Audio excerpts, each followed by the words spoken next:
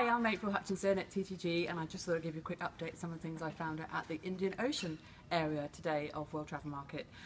Thinking about Maldives, there's a brand new integrated resort going to be coming there in 2016, which will have 24 new hotels, part of the government's new strategy to introduce small and medium-sized properties to the destination, which is great news, I think, for people on a budget.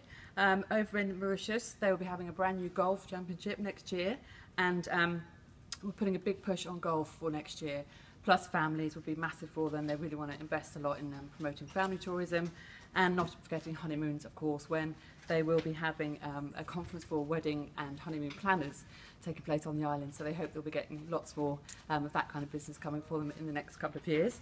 And also swung by the Seychelles Tourist Board stand, and they will be promoting Creole tourism quite a lot. And next year is the 30th anniversary of the Creole Festival, so expect to hear lots more from them about that.